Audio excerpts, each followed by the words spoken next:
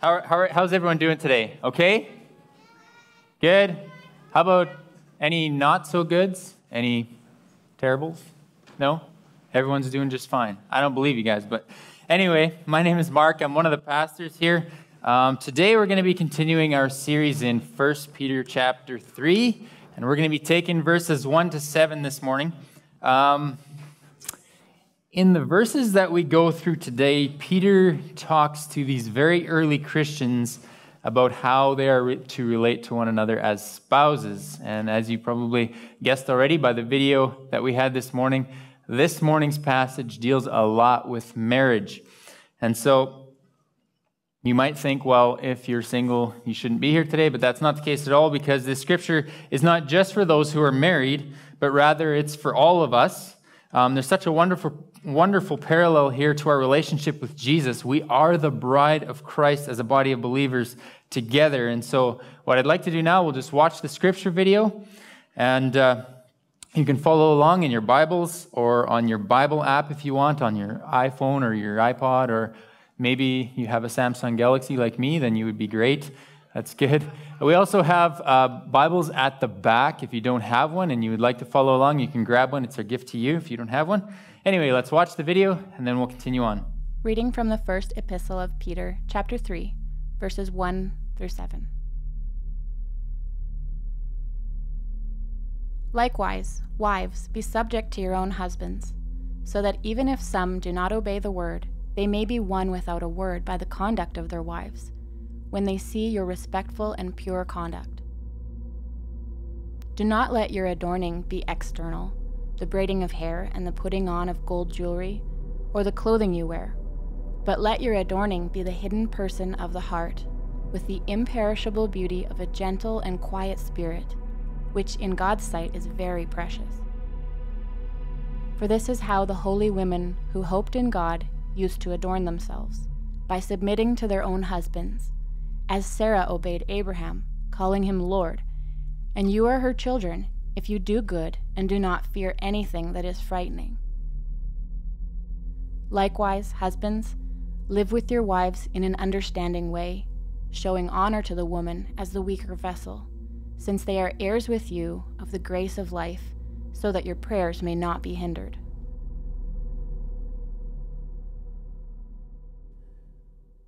So before we dig into these verses, I'm going to need a lot of prayer from you guys as I go through this, so that what I say and what I mean all comes out correctly and you guys hear the message that God has for you this morning. So let's just pray, and if you guys can pray along with me in your minds, whatever, just pray for me as we go through this. Dear Heavenly Father, we thank you for the story of the gospel, the story that makes you our hero and our Savior. We thank you for the instructions you have for us today on how we should live in a marriage. In light of the fact that we've been saved by you and loved by you, Lord, we thank you that even if we're not in a marriage situation right now, whether we are married no longer or if a spouse has passed away or maybe we've never been married, you are our ultimate husband, Jesus. You are the perfect Jesus who loved us so much that you submitted your life to the death on the cross for us so that we could be saved and made pure for you, so that we could worship and honor you, God. Jesus, this is all about you. And I just pray that today you would help us as we go through these verses. Give life-changing understanding of these words today, instead of just intellectual knowledge of these words, which can so often lure us into a false sense of a relationship with you. God, I just pray that you would help us to truly love you as we should. And I pray this in your name. Amen. Now, like I've mentioned so many times before, we here at Grace Fellowship, we go through books of the Bible. And so when we get to subjects that are unpopular or controversial, we can't just skip over them and not address them at all. We feel that if the Bible addresses certain issues, that we should address them as well. And so because of that, we are in 1 Peter chapter 3 today. It does seem, however, that I get stuck with these unpopular subjects on a regular basis, you might notice. And so today, the very first verse that we're going to go through is one of those verses that we as a North American culture have really despised, or we vilified it or demonized it. At first glance, when we interpret it through the lens of the culture today, it seems as though it maybe degrades women to something lower than men, even though that's not the intent when it was written. And so we always have to take the context of the words with the words themselves to understand what they really mean. So let's read verse 1 of 1 Peter chapter 3. It says, "Likewise, wives, be subject to your own husbands, so that even if some do not obey the word, they may be won without a word by the conduct of their wives." This verse is not really well liked among anybody today, including Christians, as it implies that one person is more important than the other, namely the husband is more important than the wife. And it goes against all thinking in today's equality and self-love and personal satisfaction culture. But if we look at it within context, we find that Peter was never implying that the husband was better or more important than the wife in the relationship. Peter tells these new Christians that were exiled to other areas. They were not in their home country anymore. He tells these Christian wives to be subject to their own husbands, or depending on the version of the Bible that you have, it might say they are to submit to their husbands. And this is very unpopular teaching today, and I feel like maybe I need to unteach some of what culture has taught us submission means before we get into what it really means here in 1 Peter. To many of us, being in submission or being subject to someone is a very negative thing. We don't like this. It's uncomfortable. We don't like to think of ourselves as being under someone else. When we think of submission or being subject to someone, you think of maybe a forced authority over you. And I don't know how many of you watch wrestling. And I'm not talking the WWE or WWF, depending on how old you are, wrestling. But I'm talking about, the real wrestling like would be at the Summer Olympics. But I think the wrestling world has hijacked our word of submission. And how they use it is not how Peter was using it in the book of 1 Peter. There's a sport that's called wrestling or submission wrestling. And it's between two opponents. And one of the wrestlers wins when he's able to put the other wrestler in a position that renders him unable to do anything more. And he has to tap his hand on the ground or tap out. And signifying that he submits to the one that's holding him in that position, and he can't do anything more. That's not the kind of submission that Peter's talking about here. I want you to know that. Husbands, don't do this to your wives.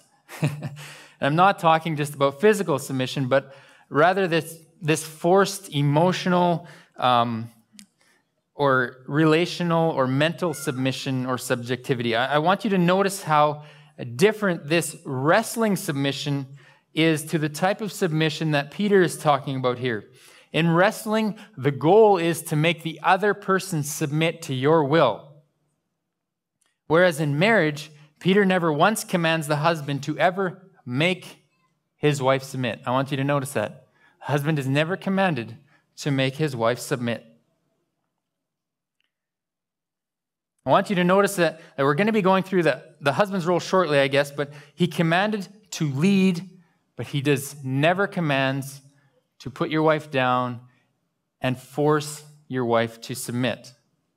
He asks the wives to do this submitting on their own, out of their own free will. It would be like an opponent walking into a wrestling ring and kneeling down and giving the match to their opponent willingly without any force, without any forced submission at all. This is something that would be done out of a love for the husband. It is the exact same thing that you would do for a friend. You might ask your friend, hey, what do you want to do tonight? Whatever you want, I'm game. And the reason you feel confident in telling your friend to choose the activity is because your friend loves you and would never choose something that's way out of line with what you were comfortable with. You just submitted to your friend. You said, I'll do whatever you want. It's a submission. But you know that your friend would probably try to choose something that you would enjoy and you would love because they love you. That would be submitting to your friend's will. And in turn, they love you so much they choose to do something that you would have chosen anyway. Some husbands are probably thinking after they read the first verse, they're like, sweet man, I'm sure glad Mark is talking about this wife submitting stuff because my wife really needs to hear this. But, You see, if that's the case, you probably have a larger problem, and it's probably not with your wife, but rather with you as a husband and how you love your wife, that she does not want to be in full protective submission to you. And I'll get to you in a bit, but right now, I'm going to address the wives for a while. You see, this whole time in 1 Peter, we've been going through Peter's instructions to these exile Christians. He instructs them on how to relate to community, how to relate to government, how to relate to other types of authority in their life, and now how to relate to each other as spouses. And I want you to notice at the beginning of verse 1, he starts with the word likewise, which means he's referring back to the previous piece of text where he gave very specific instructions on how everyone is to submit willingly to the authority in their lives in every way that you can with a clean conscience and still serving Christ. And now, just like that, or likewise, wives, you're to submit to the authority that God has given your husband over you. Now, wives, I also want you to notice that this authority is not something that your husband has earned. Husbands, you do not deserve to have a loving authority over your wives. You are often very incompetent in that authority that God has given you. I want you to know this. I know that I notice this very much in my own life. And my wife will confirm it if you ask her, but the authority that God has given me over her is not something that I have earned. I don't deserve this kind of authority over her. Sometimes, you as a husband or me as a husband, we are unfair, we are jerks, and maybe we just generally suck as husbands. I'm a husband, and so I know how much I don't deserve the blessing of having my wife in my life. And I know many of you probably suck at being husbands just like I do. But don't worry. God has not called us to earn this authority over our wives. He has given it to us, but we are to love our wives in that authority. And so, wives, your submission to your husband never depends on how good of a husband you have. Just like Peter went through in the government portion of the text, which we've been going through the last 2 weeks, where the government was actually very terrible and completely unfair. They were against Christianity. The early Christians were still called to be in a submission to that government as much as possible in whatever way they could. They were the ones to make the community a better place so that the gospel would spread even just by their actions and love for that community. They were to live in such a way that no one could ever say anything bad about them. I like to think that this is the same type of submission that Peter's talking about in relation to husbands and wives. The wives are to live in such a way that the home that they are a part of is a better place because they are there. Even if the husband is not a loving husband or not a Christian husband, they would have to admit that their lives are better because their wives are in their life. There should be nothing about the wife's conduct that they find offensive other than the gospel that's at work in their lives. This is a command to the wives that really is not an easy command. We husbands don't deserve this kind of submission, least of all me. And if you ever need to know the real me, just ask Alicia. She will vouch for me that I totally don't deserve the submission that the Bible calls her to. But she's gracious enough to offer it to me. In fact, husbands are often like governments who abuse their authority, and especially at the time that Peter was writing to these believers, the government didn't deserve to be subject to, yet for the cause of the gospel, we were called to submit to the government. Wives, it's similar to you. Your husband may not deserve the submission that Peter calls you to, but like we see at the end of verse 1 at the beginning of verse 2, it is for the cause of the gospel. I'll just read part of that there. So that even if some do not obey the word, they might be won without a word by the conduct of their wives, when they see your respectful and pure conduct. Again, this life is not about us, as we see. It's about Jesus. You see, your conduct is not to make your life better or your marriage better, even though that very well may happen in the process, but that's not the primary point. Again, these instructions to wives are so that their husbands, even if they are not believers, they will see their wives' conduct and glorify God. See, it's all about God. It's all about Jesus and the gospel. It's not about us. We see this over and over again in the book of 1 Peter. So even if your husband is a complete unbeliever, by your conduct, you could possibly win him for Christ. You see, when it says without a word you will win him, it doesn't mean that you shouldn't speak. On the contrary, you as a wife should be speaking the gospel to your husband, even if he is a Christian. But Peter is getting to the point here that even if your husband is so sick in the head that he does not allow you to tell him about the gospel that has saved you, your actions will speak to his heart despite his unwillingness to hear. This is all about Jesus. It's all about more people knowing Jesus and giving him more honor and more glory. It's not about us. This submission thing is not about us. When Peter was addressing the people and telling them to submit to government, it wasn't about them. Many of them were still killed and tortured. But it was about the honor and the glory of Jesus. Through our actions, we are pointing others to him. Wives, through your actions day by day, are you pointing your husband to Jesus? Whether he is a believer or not? Even a believing husband like myself needs to be pointed to Jesus daily. And Alicia does that for me by the way she shows me Jesus and how she lives her life with me. And then Peter moves on to verse 3 and 4, and he's still talking to wives here. We got a lot to chew through for the wives. We got one verse at the end that speaks to the husband, but verse 3 and 4, do not let your adorning be external, the braiding of hair and the putting on of gold jewelry or the clothing you wear, but let your adorning be the hidden person of the heart, which is with the imperishable beauty of a gentle spirit, or a gentle and a quiet spirit, in which God's sight is very precious. Let's start with verse 3, where Peter says, don't let your adorning be on the outside, but let it be on the inside. Don't let your adorning be your hair, your jewelry, your clothes. This should not be who you are. This is not your identity, the outside. I think very often this gets misinterpreted as well, along with the submission verses. And again, maybe I'll try to reverse some of that popular teaching about this, because I think throughout the very recent Christian history, we have badly misinterpreted this. I think we have made this to mean at times that women should dress as least attractively as possible. And that's not what they're talking about here. God, this is not the meaning of what he's trying to say here at all. God's made women beautiful, and this is a fact. Men are not beautiful. You guys know that? Men, we are not beautiful. Women are beautiful, and God created them to be beautiful. But Peter's point here is that the most beautiful part of you should not be the outside. The most beautiful thing about you should not be your hair, your jewelry, your status, your clothes, your confidence, or your abilities, or your job, whatever it is. Your heart and your love for others and your love for Jesus should be the most beautiful part of you.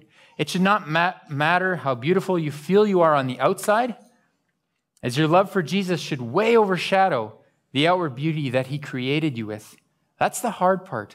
Peter's telling these women that the most beautiful thing about them should always be their love for Jesus. This is so that their husbands and the people around them who they interact with see Jesus in their lives. In fact, in verse 5 and 6, he says this, for this is how the holy women who hoped in God used to adorn themselves, by submitting to their own husbands, as Sarah obeyed Abram, calling him Lord.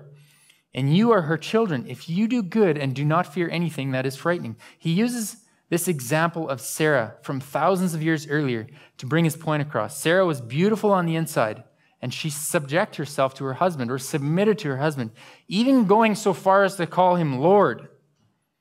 She was far more beautiful on the inside than she was on the outside. Her actions and submission showed her love for her husband and for her God. And that's what made her so beautiful, her beauty coming from the inside and shining outwards. Did this mean she dressed unattractively or poorly just to make sure her heart was more beautiful than she looked on the outside? No, that's backwards thinking. In fact, Abraham, Sarah's husband, lied to 2 kings throughout his travels because his wife was so beautiful on the outside that he didn't want to be killed and have them take Sarah for themselves. Let's read Genesis chapter 12, verses 11 to 14. This is Abram here. And when he was about to enter Egypt, he said to Sarai, his wife, I know that you are a woman beautiful in appearance. And when the Egyptians see you, they will say, this is his wife, and they will kill me. But they will let you live. Say you are my sister, that it may go well with me because of you, and that my life may be spared for your sake. When Abram entered Egypt, the Egyptians saw that the woman was very beautiful. Essentially, Abram was saying, just say you're my sister because you look too good to be my wife. Sarah was beautiful on the outside as well as on the inside. But her real true beauty, the one that really stood out, was the inner beauty. When you got to know her, you would love her even more because what was on the inside far surpassed any beauty that was on the outside, even though she was incredibly beautiful on the outside.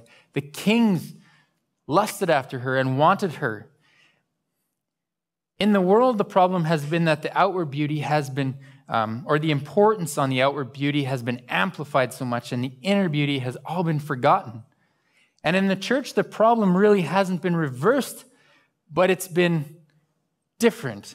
Instead of amplifying and celebrating a woman's inner beauty, we've just made women feel as though it's sinful to have outer beauty, even though God created women beautiful. In both of these scenarios, we've totally forgotten about the inner beauty. In both cases, this is sin. We've forgotten and not taught what it means to cultivate that inner beauty, that relationship with Jesus Christ, to far outshine any outer beauty, that the outside really becomes secondary. The inside is who you are, not your outward appearance. This is God's intention for you.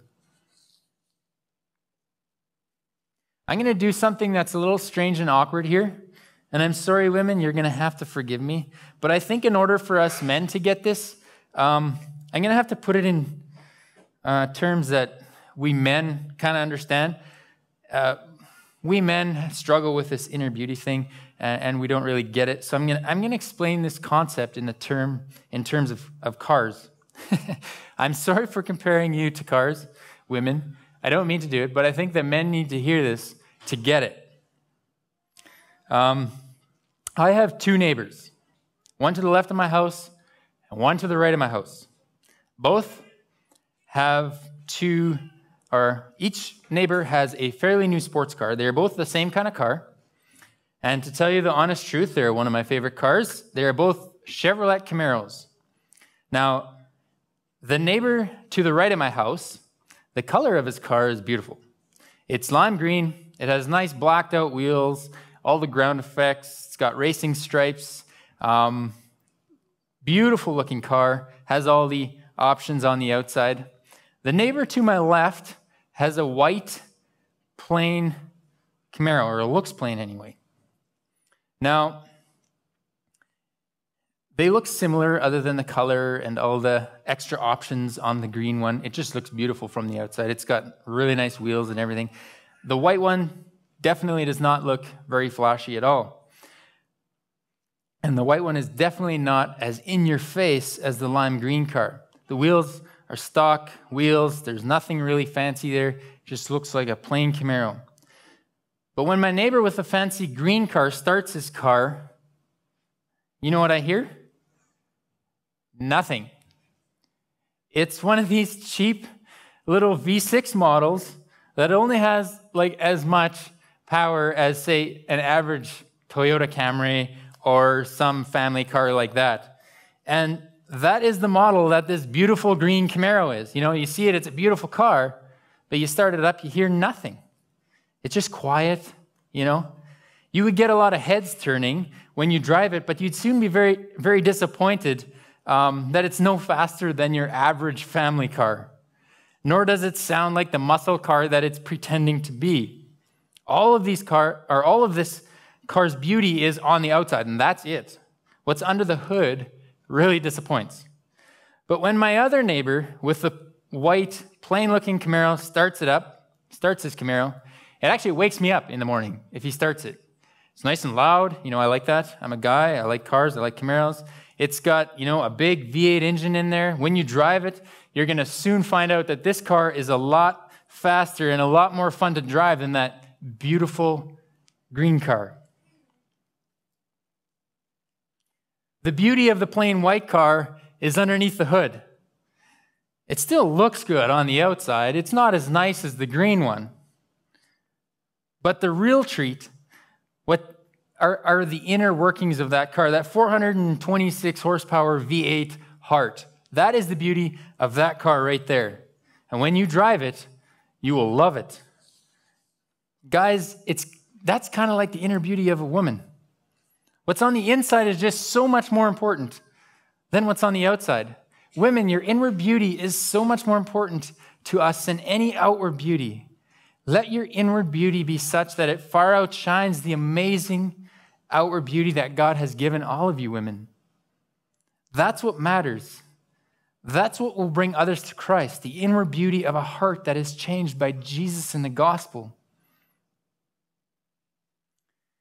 Husbands, as you will see, Peter spent the first 6 verses on wives and verse number 7 on husbands. Now, this might seem like, oh, sweet, I got off easy. There's just a little verse at the end about husbands, what they have to do to their wives. But to tell you the honest truth, this would have been very countercultural at the time, as women were often treated as property rather than the people that God created them to be. But here we see that Peter addressed the women first, giving them a higher place of honor in this text than men.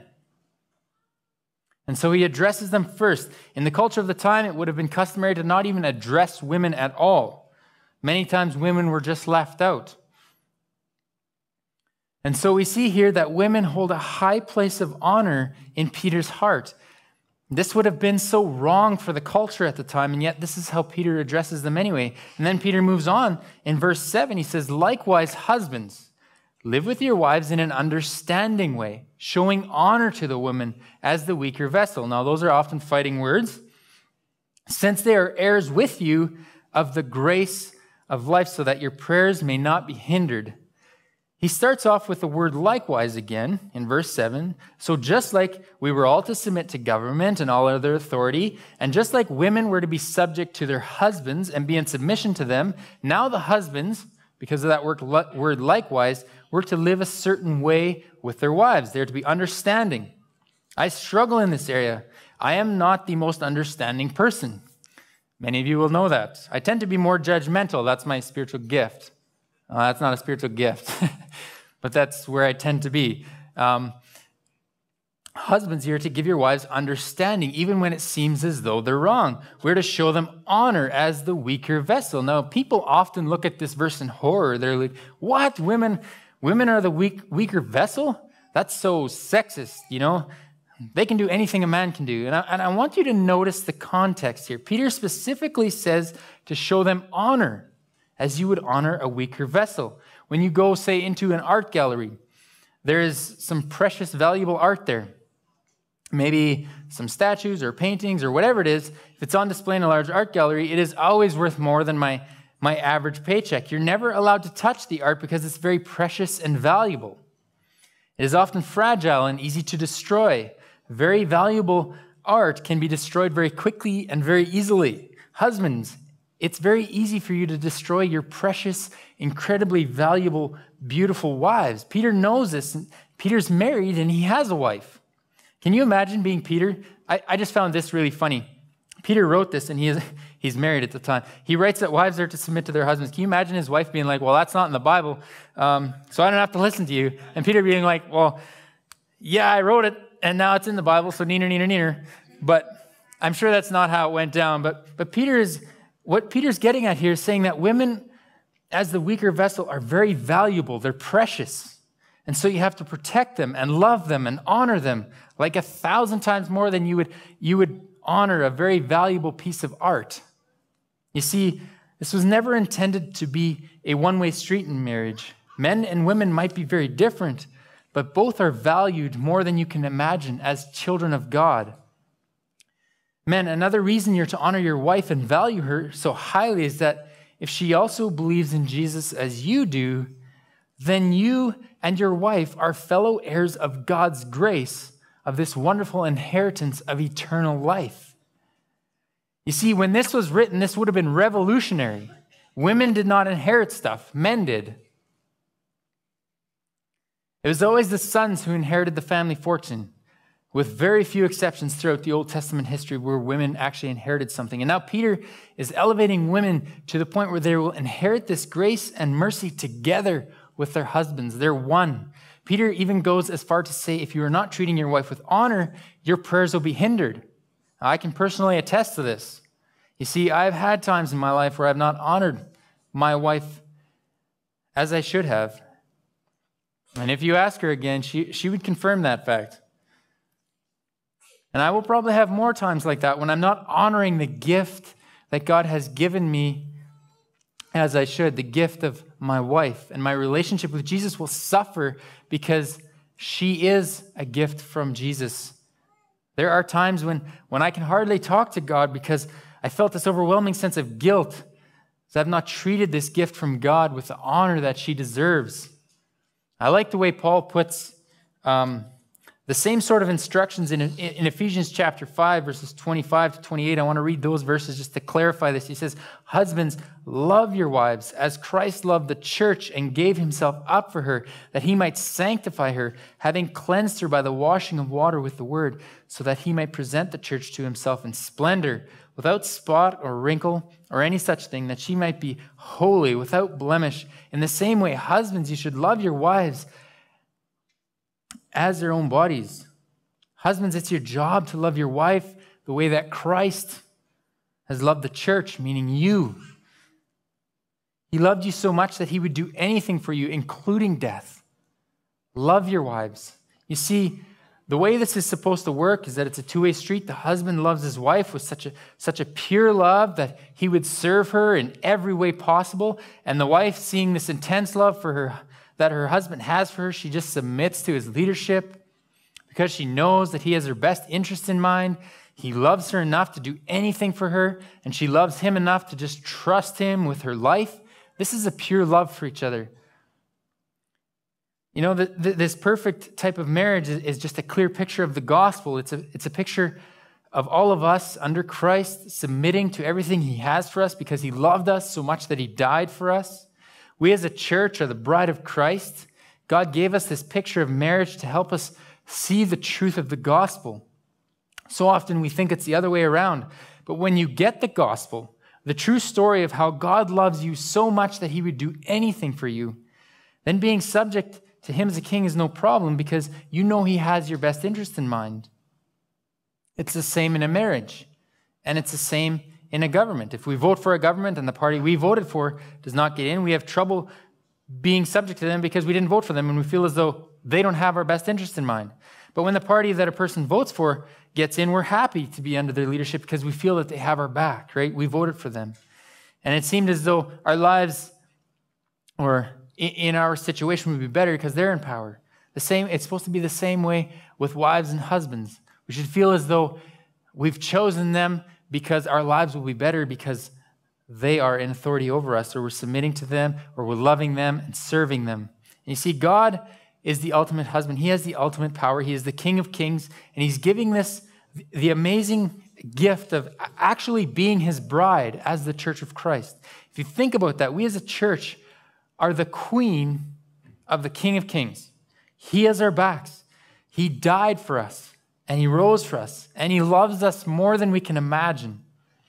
And so because of that, I submit my life to him as a wife submits to her loving husband for him to use however he pleases because she knows that the husband loves her so much that he's only going to do what's best for her.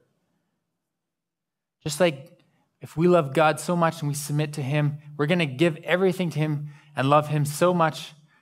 And we'll say, just use us because we know that he has our eternal inheritance for us and our best interest in mind. You see, what I just described to you was the perfect marriage in the story of the gospel, but there are marriages that this will not work in. In many marriages, it will not be that two-way street. Either the wife will be in loving submission to her husband, and her husband's not going to love her as he should, or the husband is going to be a jerk. Or maybe the husband's going to love his wife unconditionally, and his wife will not come under his loving leadership. She's going to resist. And this might be the case for you. You see, that's also a picture of the gospel story. In fact, the gospel story is a lot messier than we like to imagine. If we as a church are the bride of Christ, then Christ has a bride that has made a lot of mistakes and has had a lot of blemishes. You see, Christ, although he loves us as people unconditionally, there are many who reject him. And just like a wife who will reject her husband, or a husband who rejects his wife, we have rejected Jesus. But that didn't stop Jesus, and so it shouldn't stop you. God's love for us is unconditional. And so should your love for your spouse be. You see, nowhere did Peter say, wives, if your husband loves you unconditionally, you should submit your life to him. Nor did he say, husbands, if your wife devotes her life to you and submits to you, you should love her. He never gave those instructions. And so you as a wife might submit your life and you might love a man that may never love you back. Or you as a husband may love a wife with all your heart and she does not love you back or fall under your leadership. This can most certainly happen in life. But it doesn't take the responsibility off of you to be that person that Christ called you to be. You see, the same thing has happened to Jesus.